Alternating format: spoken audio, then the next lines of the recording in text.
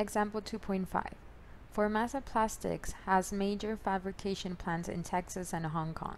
The president wants to know the equivalent future worth of $1 million capital investments each year for 8 years, starting 1 year from now. Formasa Capital earns at a rate of 14% per year. Okay, so first of all, it starts off by saying that they want to know the equivalent future worth. So you immediately know that you are looking for F. So in this case, F will be equal to your unknown. It's a future worth of $1 million capital investments. Okay, but then it says each year. So these investments are not just done once in a lifetime, they're annual investments. So therefore, your A is going to be $1 million per year. So they're investing each year. If it didn't have the each year, just $1 million capital investment, then it could be a P. But if it says each year, that means that it's annual. So that's why it's an A. For 8 years, so N is 8 years, and then the rate is I equals 14% per year. Okay. So let's draw the diagram. I'm gonna have 8 years here. So it's 0, 1, 2, 3, 4, 5, 6, 7, 8.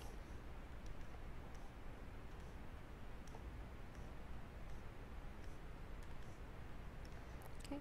So we know that, let's start with the A first.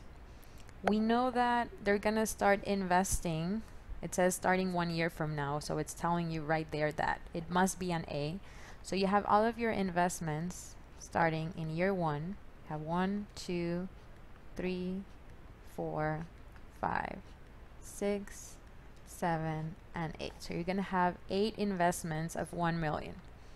So your A will be equal to 1 million. I put it as an M just to save up some space and zeros.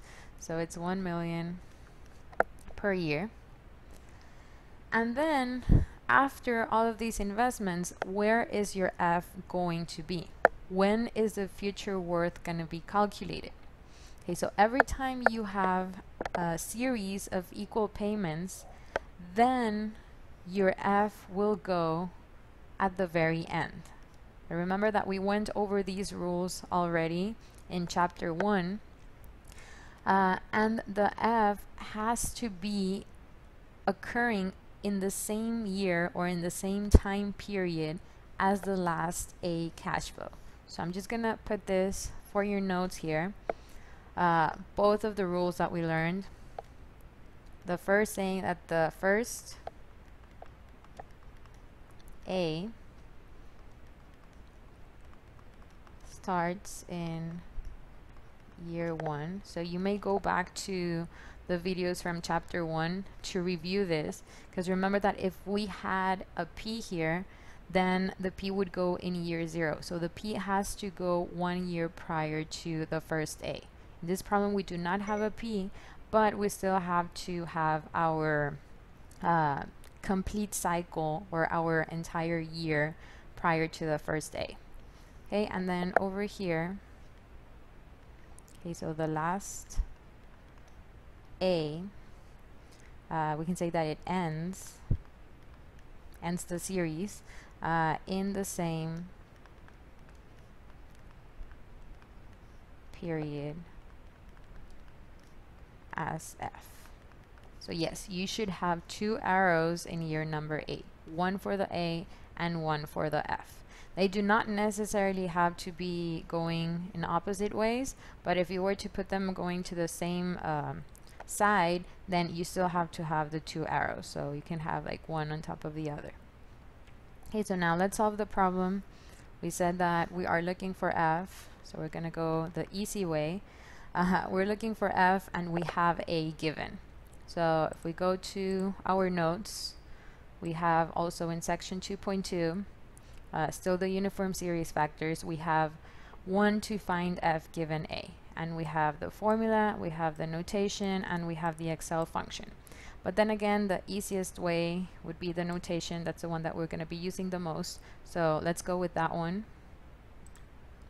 So we said that f is going to be equal to a, which is 1 million. And then the factor find f given a at 14%, and this is going to be for 8 years. Okay, so it's 1 million.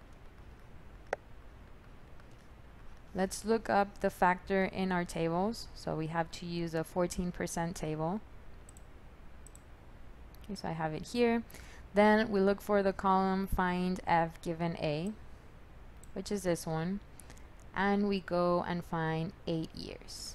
So this is the intersection of the row and the column, and it's going to be 13.23276.